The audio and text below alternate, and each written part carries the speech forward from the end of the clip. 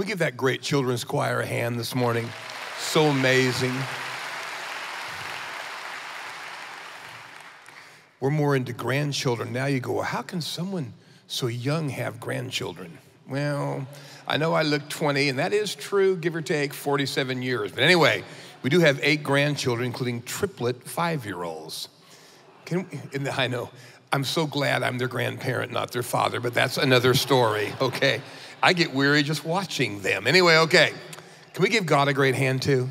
Worthy of all our praise, all our adoration. I'm so privileged to be here at Milestone, and as was alluded, I've known Pastor Jeff and Brandy a long time. They used to come out to our house in California before they had children. That's back when he still had hair as well. Believe it or not, he had a mullet. When I first met Jeff, his hair was kind of down his back. But we've been friends a long time, as was Jed and Sarah, and he'd come out and we'd just barbecue together. I'd have 3 grills. We'd just cook, sample, and eat most of the time he was there. But very dear to me. I love being in part of this church. I'm on the board. By the way, you have an incredible board. I'm so thankful for the men from Milestone that serve on that board. They're just tremendous. So let's pray. Holy Spirit, I want to thank you, whether our enemies are visible or invisible, you're greater. In fact, you say greater is he that's in you than he that's in the world.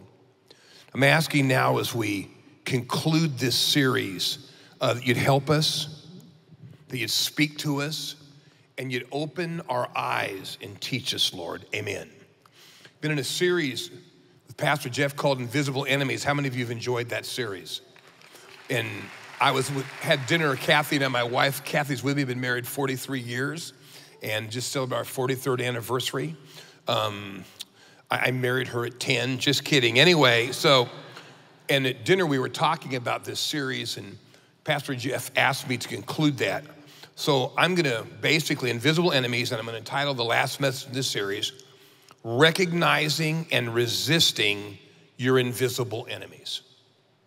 Like, how do you know that you're facing an invisible enemy? How do you know that maybe what you're feeling is not just a bad day, or it's not just a drop in some chemical balance, or just a tough time in the world? That's easy right now. How do you begin to realize that, okay, maybe I really am under spiritual attack? Maybe this is spiritual warfare. Maybe it's not all natural. I have the privilege of traveling the world, been to many, many nations, and we're walking into one country where basically every major sports team had a witch doctor. That's exactly right.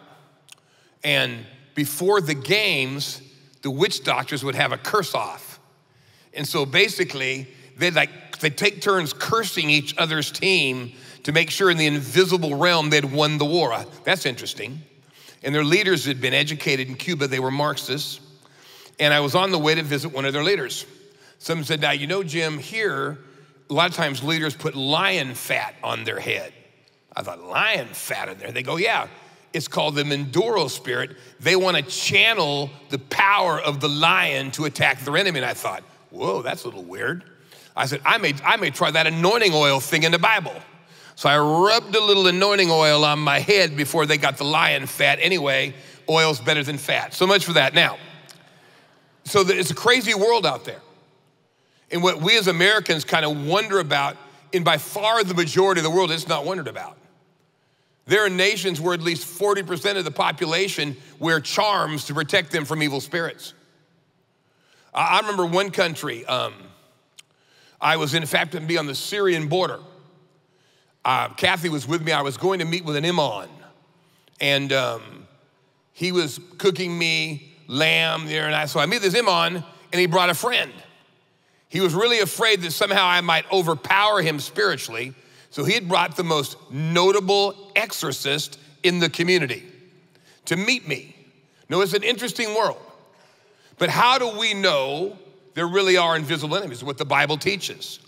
Ephesians 6:12 says, you're not always wrestling with flesh and blood.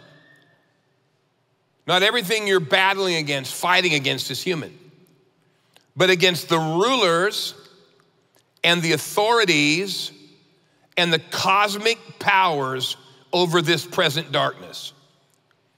against spiritual forces in the heavenly places, in the invisible realm. When we look at the Bible, how the worldview of the Bible is, there's not just a physical world. There's not just a world that we can see, hear, touch, taste, prove through the scientific method, see through a microscope, look through a telescope. The average American, the invisible world is that which you can see through a microscope. Yeah, there are other organisms there, or I can look with a telescope. That's not the Bible view. There's also an invisible world where God dwells, the angels, there are demon spirits. What are demons? Well, the Bible says when Satan fell, most theologians believe that a third of the angels fell with him, and that's a demonic host. Does that scare you, Jim? No, because God's a creator, and they're just created. But that is reality. There are invisible enemies. It's what the Bible teaches. And then there is the eternal world. So the question becomes, how do you know if you're facing an invisible enemy? We look at all these wars and all these things, and we peek in the Revelation, and when it talks about war, it said, demons came and seduced kings to war. You understand? It says, the God of this world blinds people's eyes so they can't see. You say, well, this is a little strange sounding. Maybe strange sounding, but it's true. It's what the Bible teaches. So I want to start with a passage of scripture. Then I want to help you very practically recognize when maybe you're facing one of these invisible enemies. And if you are, what do you do?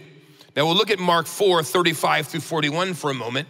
And Jesus has just been in really one of the first great revivals of his ministry. He's coming to Capernaum, and I've been there. It's a fascinating town on Lake of Galilee. He's met a Roman centurion whose servant has been healed supernaturally.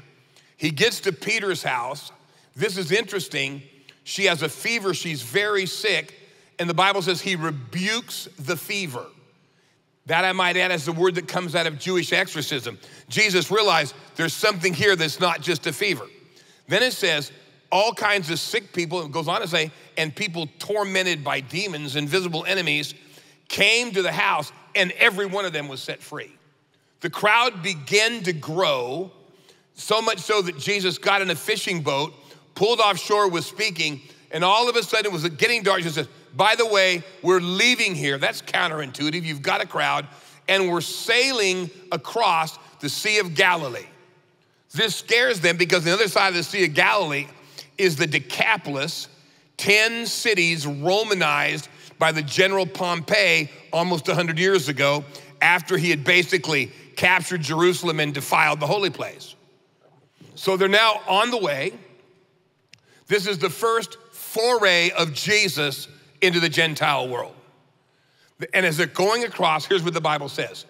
On that day when evening had come, he said to them, let's go across to the other side. Leaving the crowd, they took him with them in the boat. In other words, they just basically got him out of the boat and sailed. Other boats were with them, the little flotilla. And a great windstorm arose. I might add, a mini hurricane. On the Sea of Galilee to this day, because of it's kind of below sea level and the way the mountains and stuff are around it, they have storms which in the Arabic they call shark winds. Deadly storms can come out of nowhere, creating little mini hurricanes. And a great windstorm arose, and the waves were breaking into the boat so that the boat was already filling. Out of nowhere came a storm so powerful, the boat was beginning to sink.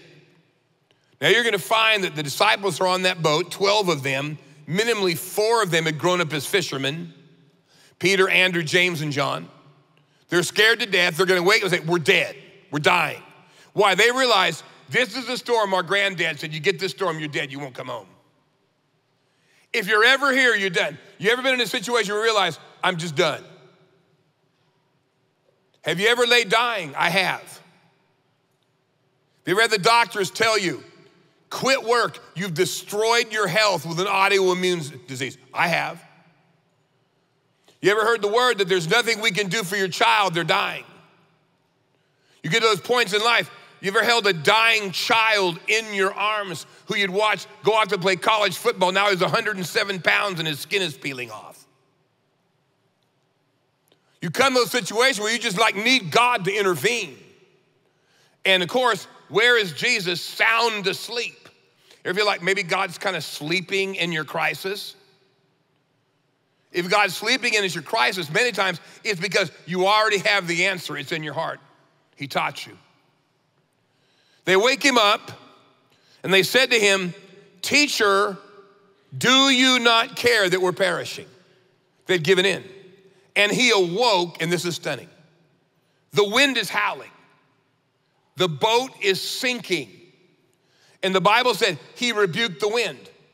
That's the same word when it says he rebuked Peter's mother-in-law's fever. The word rebuke is used 2 times in the book of Mark before we get here to rebuke a demon. It's from the language of Hebrew exorcism. Jesus is now addressing the wind as if it was an entity. Now you understand in the days of Jesus, you can't read the New Testament and not realize that he cast out demonic entities. It may be weird to you, but it's normal in the Bible. And in the ancient world, exorcism was not unknown. Every religion had their exorcists. Hebrews had their exorcists. Jesus told the Pharisees, your sons are casting out the devil. But they would like call on God, call on Raphael the angel, shake bells, burn incense. Jesus would say, get out. He was the only exorcist they ever seen that didn't call on a God. Why? He was God. And now he's rebuking wind. Tell me, that's crazy. Like, you know, if a tornado's coming towards your house, of course you get desperate enough for the tornado. I've been chased by those things. Who knows what you might call on? He stands up, wind, I rebuke you. Then he goes on to say to the waves, peace be still. To the waves, it basically is saying in the original language, shut your mouth. Okay, like you gotta be kidding me. In fact, when you look at the grammatical construction, it's like he's speaking to a person or an entity. What does Jesus realize? Okay, wind, stop. Waves, shut your mouth. And it works. They're stunned. They're even more afraid of him than they were the storm. What Jesus realized is we're going to the Gentile world for the first time. We're going into this broken place of idolatry and demonization, and invisible enemies have resisted us. And behind this storm is not just a weather pattern. There's something else here. All of your commentators realize this. Even when they can't put their finger on it, some just say it out loud. Others say, there's something different here. Like, this wasn't just nature. But Jesus realized, well, how did he realize? That brings me then to the point, how do you recognize your invisible enemies? And let me basically break this down in 2 ways. I want to talk about deduction based on your sensory perceptions and questions. And then I want to talk about how do you build on the foundation of deduction and go to discernment? How does the Holy Spirit help you realize that maybe this thing is spiritual? You know, I pastored for many years, and Kathy and I had moved to an area, we called it the land that time forgot, deep in the south part of North Carolina, and we were raising up a church there, and it was kind of a sign and wonder in that era and day. And one night, I heard my 2-year-old screaming. I might add that wasn't always unusual. And I think we just had our 2nd child. My wife said, I'm too tired, please go up. So I'm marching up the stairs, and when I walked in the room, you ever walk in a room and feel something evil? Raise your hand. There was evil in his room. And I realized immediately, this is more than colic. This is more than just the stomach.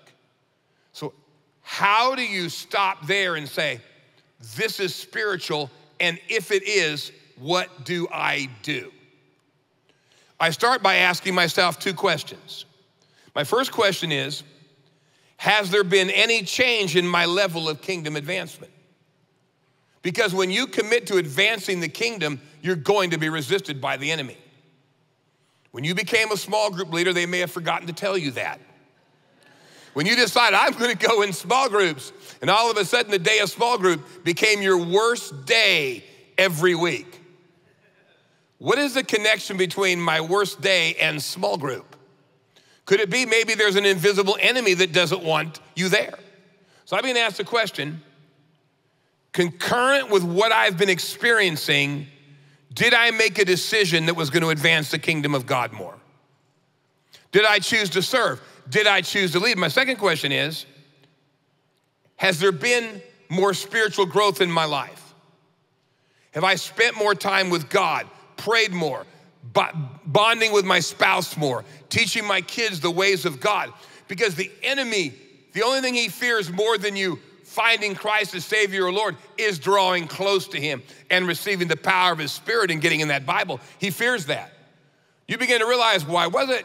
I was told by Pastor Jeff, if I just read my Bible more, I'd feel better. That's not been fully true. In fact, I've been reading my Bible and all of a sudden this strange depression is whirling around my head. In fact, we were told if we just go to the Milestone Marriage Weekend, things would be better.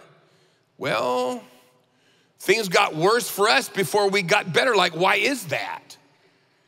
Could this be spiritual? So I began to ask these questions. Has this thing I'm feeling, something happening, is it concurrent with another step of service?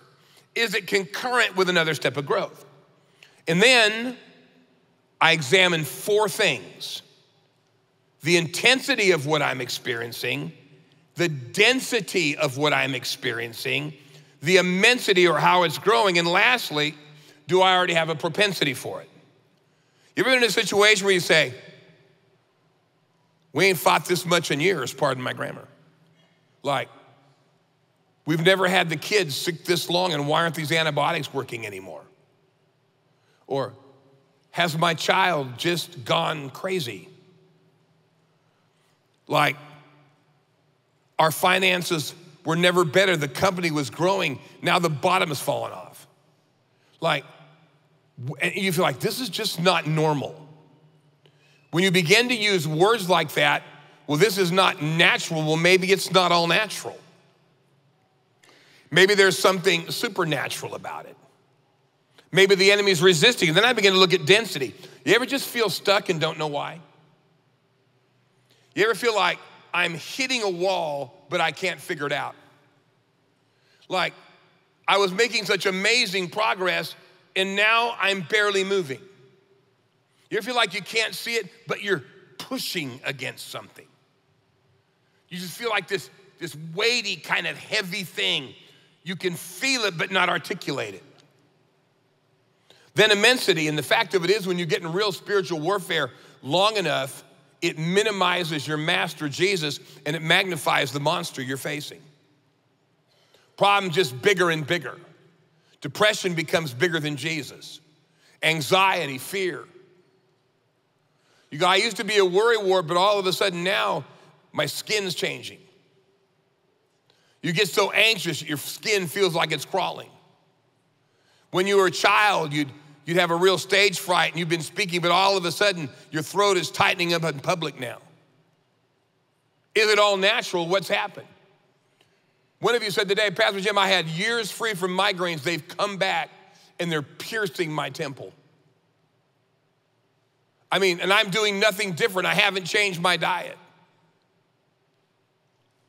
Enemy is very subtle. He likes to attack you in an area of your propensity. That propensity to melancholy, that's just my norm. I'm just a little more depressed than usual. Well, I'm kind of type A. I'm just kind of, no wonder I'm not getting along with my spouse, or I'm just more angry. It's always been hard. Listen, he loves to subtly attack you in an area where you have a propensity toward that weakness because it takes you a while to catch it.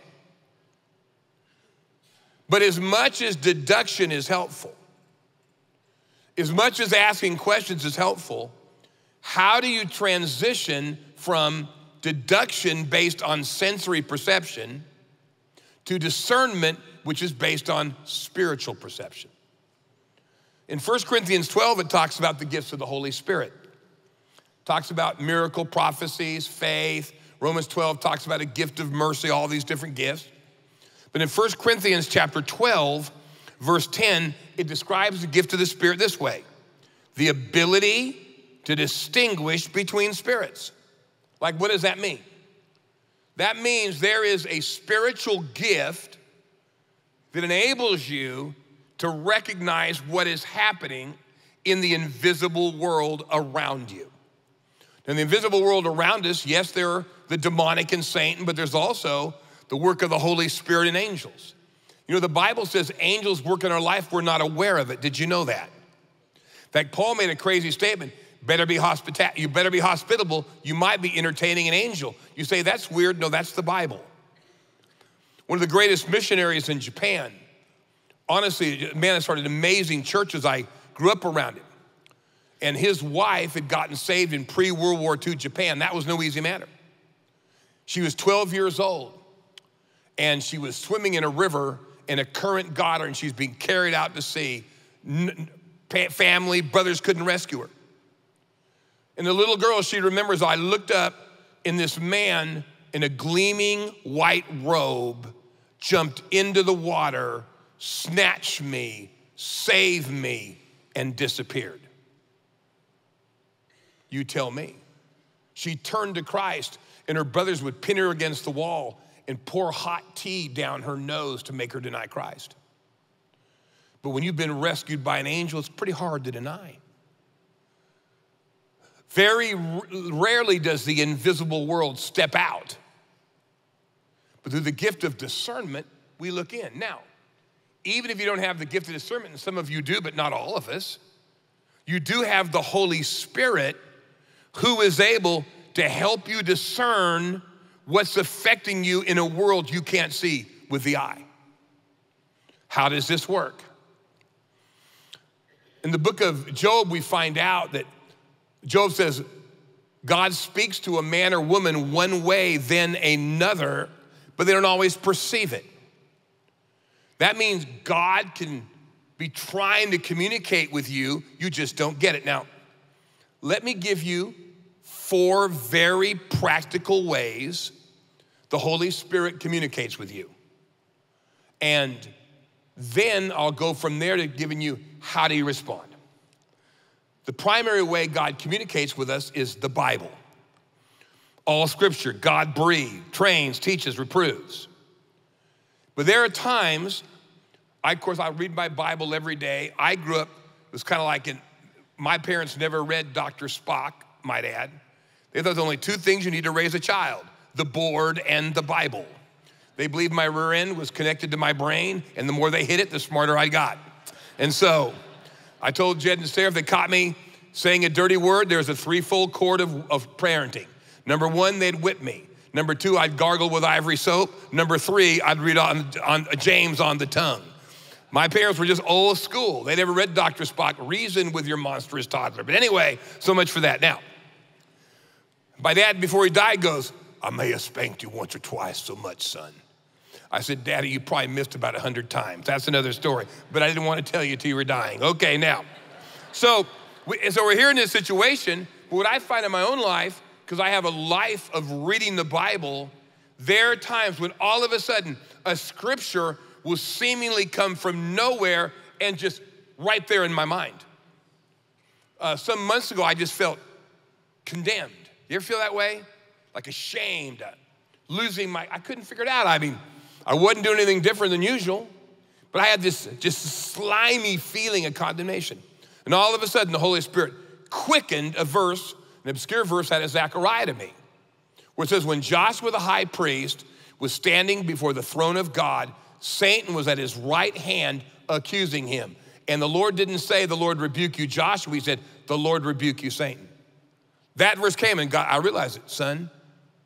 One of your unseen enemies is lying to you. He's condemning you.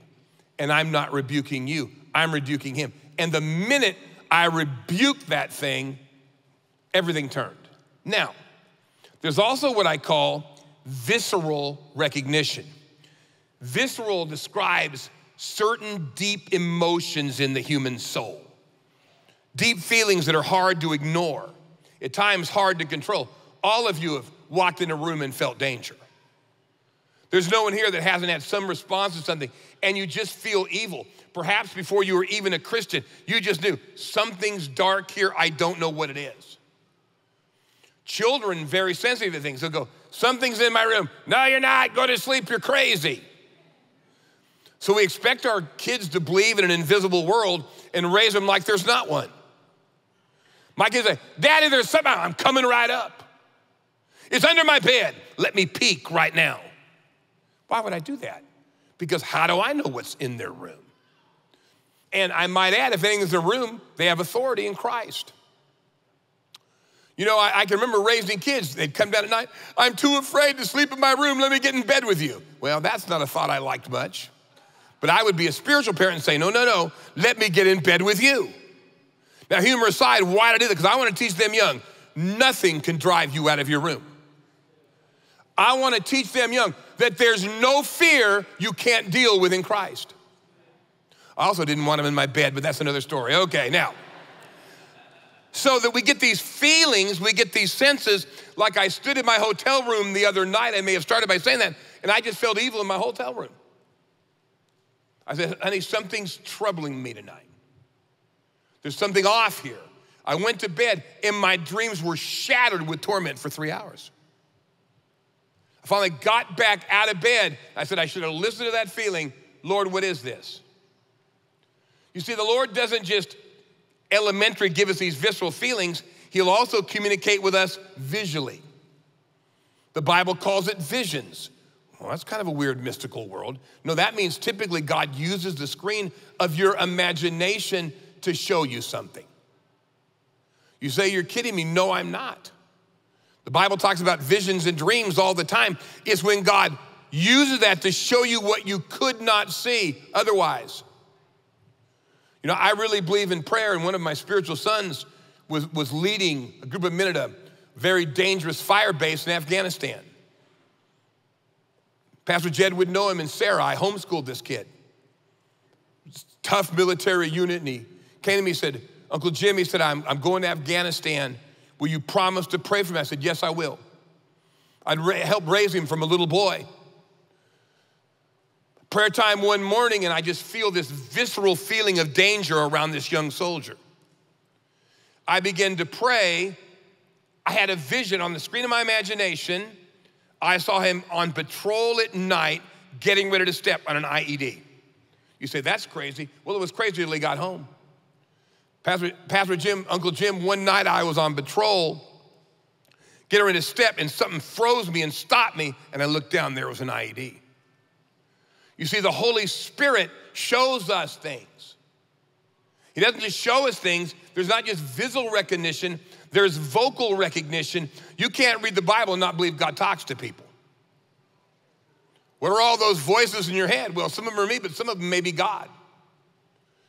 I love the story there in 1 Kings 19, 12 through 13. Elijah's had a fairly bad day. Jezebel's trying to kill him. He's up on the most wanted. He gets in a cave, there's a fire, doesn't budge. There's an earthquake, a wind, then he hears a whisper. You see, God will speak to you in your conscious mind. You go, that can't be true. Oh, yes, it is. You know, Kathy and I, when we were dating / courting, it's called different things in different eras, but it was a number of years ago. We've been married. We just had our 43rd anniversary. And we made a commitment. Whenever we were together at night, and I wasn't traveling or she wasn't traveling, we'd pray together and read the Bible. We've kept that. And we're praying one night, and we pray for all our children, all our grandchildren, etc. And we got to Abraham, one of the triplets. And I felt dread. I said, something's wrong with Abraham, honey. This is about 3 years ago. Something's wrong. And I said, Lord, what is it? He said, there's a spirit of death coming to kill him. You say, that's weird. Oh, it was true. We begin to pray. We begin to cry out. We know we have authority. Jesus, right now, we rebuke death. The next day, they found him in the corner, curled up, blue, dying. Snatched him into the car, racing in the hospital while our daughter-in-law did CPR and Peter drove. God saved him. See, the Holy Spirit will help you. I appreciate praying after someone's already in the hospital. I'd like to kind of pray before they get there from time to time. Don't underestimate the power of the Holy Spirit. That night, when I stood and I saw evil, the Lord opened my eyes in a moment, allowed me to see what was oppressing that little 2-year-old. And I rebuked it, and he was fine. Now, when you begin to recognize that maybe there's some unseen enemy in your life, or over your grandchild, your child, your spouse, our country. We look at all these terrible wars and all the things happening in Ukraine. I've been all through Russia, all through the Baltic states, in Ukraine, all of it. It's not just political. It's not just, the insane dreams of some, maniac leader. Oh, it's far deeper than that. You look at the book of Revelation, you said that demon spirits went out and enticed the kings to go to war. There's spiritual realities beyond the breakdown in America. All the polarization and pain in our country, it's not all political. It's not all generational. It's not all ethnic. It's spiritual as well. So what do you do when you wake up to the fact that, okay, this isn't all natural? I'll say 2 things to you, and I'll leave you with these. You must never forget the power of the Word of God and the Spirit of God. In Ephesians 6, Paul, who's chained between 2 Praetorian guards waiting to see Nero for 2 years, begins to realize that in the Roman army, there's a metaphor of spiritual warfare. And he finally gets to the second to the last piece of the armor, which is the sword of the Spirit, and he says, take the helmet of salvation and the sword of the Spirit, which is the Word of God. What is he saying? The Bible is a sword. That Word of God is a spiritual sword in your hand. When Jesus was tempted in the wilderness, you remember that? He's really hungry. The devil appeared. If you're hungry, turn this bread into stones. That never would have gotten me. The devil would have said, if you're hungry, turn that bread into brisket. I might have succumbed. That's another story. But Jesus answered, not out of his own emotions, but no, the Bible says, man shall not live by bread alone, but by every word which proceeds from God's mouth. Now, the word for word here is an interesting word. It's rhema. That's kind of the word expressed, explained. That means when the enemy attacks you and you speak the word of God, you exclaim the word of God, it's like a sword that cuts through your invisible enemies. Oh, make no mistake about it. That word of God is powerful. You'll not win the battle in your mind, you'll win it with your mouth. And you answer the enemy with scripture, and the Holy Spirit inspires that scripture. It cuts through him. My wife, Kathy, had epilepsy for many years, botched cancer treatment. We had the best doctors, Harvard-trained geniuses. There's nothing we can do for her, Jim. When your doctor tells you that, it's bad. When your Christian doctor tells you that, it's even terrible. It's like God and your doctor agree. One night we were in prayer. We're reading out of the Bible where it says a little boy had epilepsy and Jesus bound the deaf and dumb spirit. He was healed. She said, let's try that. When I have a seizure, I can't hear her talk. I laid hands on her. We said, you wicked deaf and dumb spirit. She's not had epilepsy since. You see, there's a God. His word is powerful. Lastly, it's the Spirit as we close. Then Paul says, pray at all times in the Spirit with all prayer and supplication. What's it mean to pray in the Spirit? Well, one, it means praying under the inspiration of the Spirit.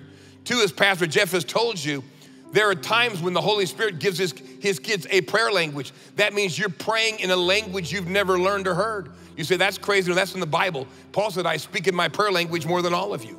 Why is that important? Because when you don't know how to pray, according to Romans 8, the Lord prays to you in ways you don't have words for, and it connects you with God. When I stood in the darkness of that hotel room, and only God knows what happens in hotel rooms before you get there,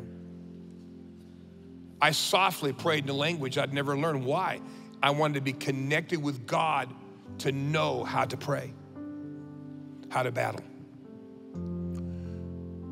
Beloved, listen to me. You are the only people, Christians like you around the world, with the power to deal with the real enemies of the world. The real enemies of the world are far deeper than ideology, far deeper than philosophy, far deeper than political. Lying, invisible enemies fracture our world, fracture our country, whisper into the ears of people that do deranged things that are just unspeakable. No matter your political persuasion, don't think whoever's in the White House has the power against invisible enemies. They don't. It's the